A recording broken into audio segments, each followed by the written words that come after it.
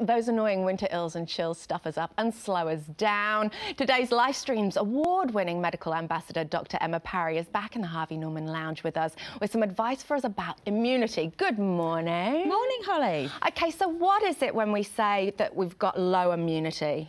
Well, I'm just going to take us back and just talk about what immunity is to start with. So every day our bodies are being bombarded with all sorts of substances which could have a bad effect on us. So if we think about bacteria and viruses, they can be, you know, really detrimental, even life-threatening. And so our bodies develop this immunity which protects us from those kind of substances. So we've got two types of immunity. The first is the innate immunity, and that's things like your skin, which is a waterproof layer, protects us, your gut and your gut lining, and also cells which come in as the sort of first response to any sort of infection. And so they bring in extra blood flow and a bit of extra fluid to the area, so that's where you get that bump of inflammation. It goes very red. And they bring in cells which just randomly will take away the substances causing problems.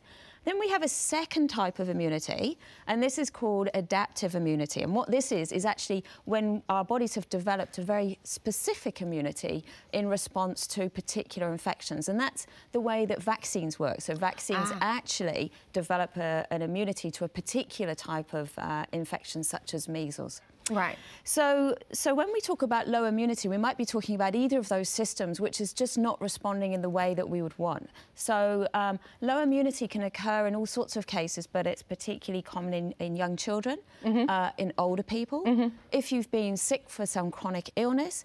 Also, we talk about when you're run down. Yep. And so things like stress or getting up early to run breakfast shows, things like that, they can really affect your immunity. Yeah, kids keeping you up at night, that sort of thing. Totally, all that kind of stuff. So all of that can affect your immunity, and that's when we talk about low immunity. OK, really well done on that, because that totally gives me all of the answers. But another phrase we hear a lot is free radicals. So what do free radicals actually do? Yes, so it's not some sort of hippie movement. No. It's actually back to physics. So, OK, we've had the immunity lesson, now we're going to have the physics lesson. OK. So I hated physics at school, so I like to make it as simple as possible.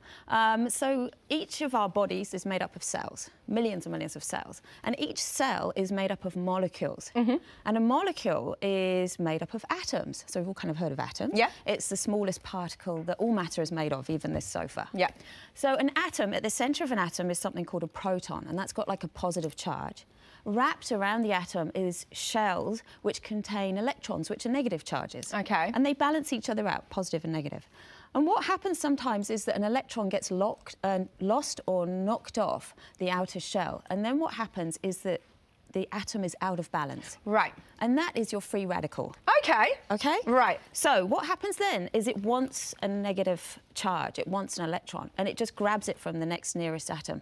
And what happens is you set off a chain reaction. The next atom then tries to grab the next electron from the next atom next to it. And if that happens in the setting of a cell, then quite quickly it can lead to a chain reaction that can lead to death of the cell. Right, and that's why they're bad. And you've brought on today the spirulina from Health 2000, which I'll just show here. So how does this work?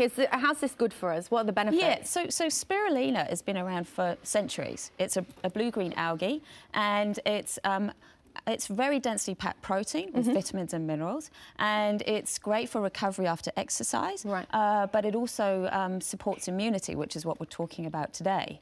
Now, in terms of how it does that, it has a high concentration. In fact, this is the highest on the market concentration of something called phycocyanin.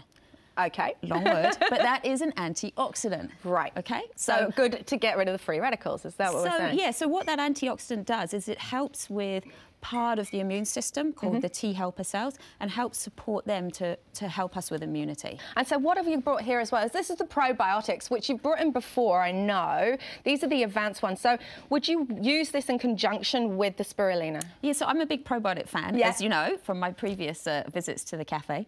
If I take you right back to the beginning when we talked about the two types of immunity, one of them is innate. So we talk about the skin being a really good waterproof layer. The gut is really important. It's one of the first places that we get exposed to bacteria and viruses. And so we want our gut to be in really good health so it can repel the borders, as it were. And so what we find is with the gut lining, we have all these bacteria, which are good bacteria.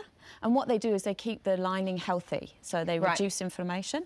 And so actually taking a probiotic ensures that you're keeping the right bacteria there, which keep your gut lining healthy, as opposed to the wrong bacteria, which can actually cause problems by themselves, but also stop the gut from being so good a barrier to infection. Brilliant. Yeah. So those two together working great. Yeah, slightly different ways in terms of supporting your immunity. Yeah, fantastic. Absolutely. Great advice as always. Thank you, Dr. Emma. Thank you. Now she's brought along products for everyone in the audience today as well. Woo! Yeah. And they're available at Health 2000 stores. Just ask their friendly staff to point you in the right direction.